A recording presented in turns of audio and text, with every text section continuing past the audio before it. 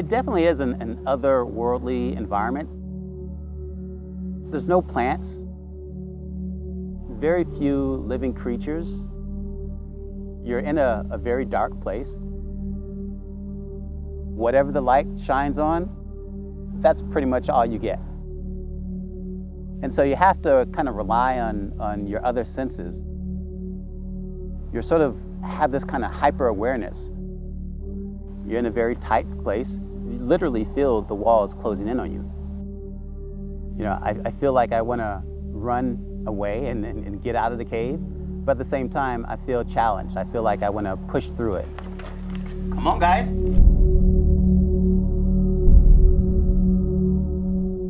My name is Karl, and I'm a caver. John, you in the clear? Yep. Okay. I do have cancer. I try not to let it affect my own outdoor pursuits. It's just all about managing my own expectations about my physical capabilities. Are we committed like once we start, or is it possible to turn around? Caving is moving underground where there's very little natural source of light. Splunking is more of a derogatory term. Splunking tends to imply someone who is unfamiliar, doesn't know what they're doing or where they're going. Caver is more of a recreational explorer, but we're definitely prepared. Remember, you don't know when your battery's going to run out. I'll bring my extra headlamp. Yeah, bring an extra headlamp. Caving is very physically demanding and mentally demanding, unlike any other sport that I've ever tried. You know you're sort of in a dangerous environment. You know that if something goes wrong, help is far away or may not be able to get to you.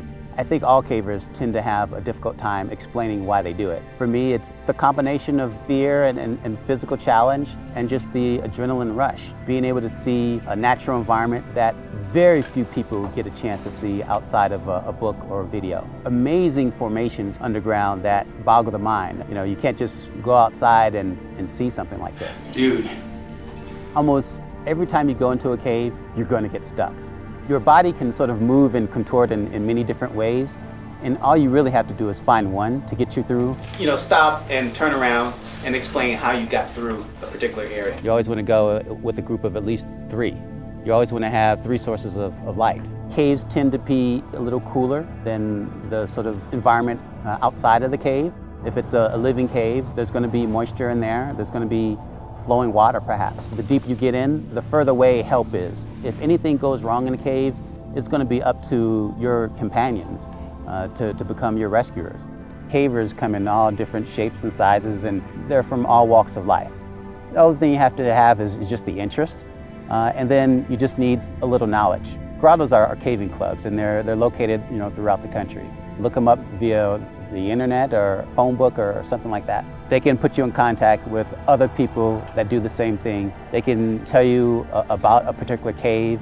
I wouldn't recommend going inside a cave without first getting information from a grotto. If you just want to try a cave out, then I would Google a tour cave. Tour caves are a great place to start if you want to become a caver. If you're looking to go into vertical caves, that is caves where you need to rappel, caves where you need technical gear, then you're going to have to purchase that gear, and that gear can be quite expensive, probably in a range of $300 or $400 just to get started. If you just want to venture into horizontal caves where you don't need any technical gear, then you don't really need to make any extra purchases necessarily. You want to wear clothing that you don't mind getting dirty or ripped or torn. I don't think it's difficult at all to be a caver and to do whatever else you want to do with your life.